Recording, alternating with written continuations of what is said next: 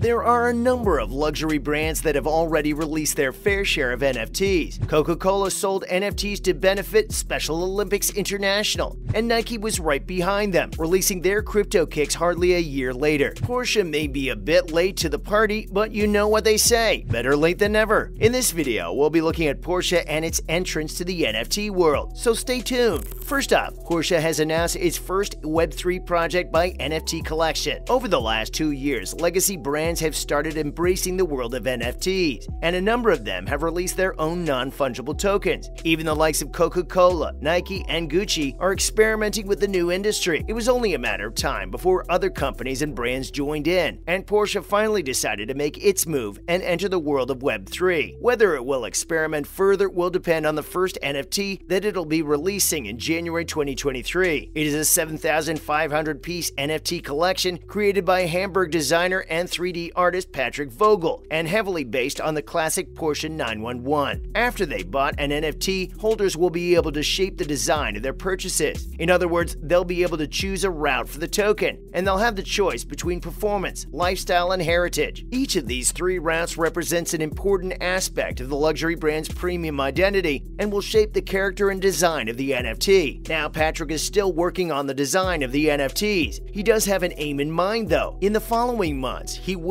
with the input given by the user after the initial sale, prepare each and every NFT bought as a special asset in Unreal Engine 5. This type of virtual brand presentation can be pretty beneficial for a company like Porsche, and they're aware of that. Their ultimate goal, however, is to expand the company's range and appeal to encompass coveted artifacts in the virtual world. Let's take a look at how the luxury brand will be digging deeper into the digital world. Porsche's manager of innovation, Lars Kramer, while talking about the aesthetic of the 3D visuals, mentioned the steps they were taking to complete their goal. He said that his team drew on typical Porsche elements, modern lifestyle, and Porsche's heritage to put together a set of different layers in a token-gated and exciting journey. He also emphasized how the brand had given the NFT owners some freedom so that they could add a bit of their style and situational mood into the visualization. Not only will the owners be able to shape the aesthetic of their purchase, but they'll also get exclusive access to unique experiences both in the real and digital world. Well, we all know once a luxury brand starts digging into a world like this, they aren't going to stop. After all, isn't Gucci regularly experimenting with Web3 in every possible way? So it's no surprise Porsche has already started talks on what they'll do after the release of their first Web3. Lutz Mesk, the deputy chairman of Porsche and member of the executive board for finance and IT, said that the company is already committed to the digital world, and their Web3 team has been given the freedom to develop innovations in other dimensions as well. And well, it's safe to say that Porsche fans have a lot more to look forward to than just January. The company is also working on blockchain technologies and looking to integrate them into its future and existing processes. Now for Porsche will be making an appearance at the Art Basel Miami. Porsche executives said that they might end up moving its purchasing experience and supply chain to Web3 too, as the brand's innovation management team saw promise in the strategy. But that leaves us with the question of how exactly they will execute this strategy. If recent problems with the crypto and NFT industry have shown us anything, it's that keeping a digital market stable is an incredibly hard job. Still, if there's anything that could pull this off without any fear of loss or collapse, it's a luxury brand that attracts rich people. Porsche has decided to host a panel on the 30th of November at the NFT Now and Mana Commons The Gateway, a Web3 metropolis. The 5-day festival will take place during Art Basel Miami. Apparently, this festival will be a big step in promoting its new NFT, and also a good way for them to dive deeper into the rest of its Web3 efforts. And to achieve this, Vex, one of the most successful visual artists on social media, will join the Porsche team to discuss their entrance into the Web3 world. Other than the Gateway 2022 at Art Basel Miami 2022, the luxury brand will also be unveiling an exclusive art installation. The Chris LeBroy physical sculpture Dream Big will be on display at the Perez Art Museum Miami from the 29th of November until the 3rd of December. November. This planned installation, categorized under Porsche's The Art of Dreams campaign, will serve as the campaign's official U.S. debut. Finally, how Web3 is a new kind of connection. Most brands usually focus on improving their engagement metrics on social media while operating under Web2 frameworks. They achieve this by making content that appeals to the masses, basically content that's got the main objective of driving as much engagement as possible from the users online. Porsche's Director of Brand Management and Partnerships, Dennis Keskin, noted that Web3 offers a way for the company to give their customers great digital experiences. Not only that, NFTs and other Web3 technologies expand the creative process and allow brands to co-create with their customers. This helps the brands to provide more unique experiences to them. Dennis said that venturing into new areas has always been the spirit of their brand, and they're excited to enter Web3 with their first collection of NFTs. He also said that their objective is to make an extension of their brand in a completely digital environment, and ideally, for them to make new quote-unquote friends along the way. Now moving on to Blur capturing market share among NFT aggregators. First up, new marketplace Blur captures marketplace among NFT aggregators. Not long after its launch, Blur attained around 90% volume market share on the 31st of October this year. They outperformed their competitors, such as Genie and Gem, and have continuously dominated the market for the entire month of November as well. Blurio is a new NFT marketplace that targets NFT power users and experienced traders. What's more, it offers an aggregation feature and portfolio analytics with no marketplace fees. Now, Blur has many well-known investors such as Paradigm, Cosimo Medici, Zeneca, and others. These investors have helped the business in charge of the Blur NFT marketplace, raising $11 million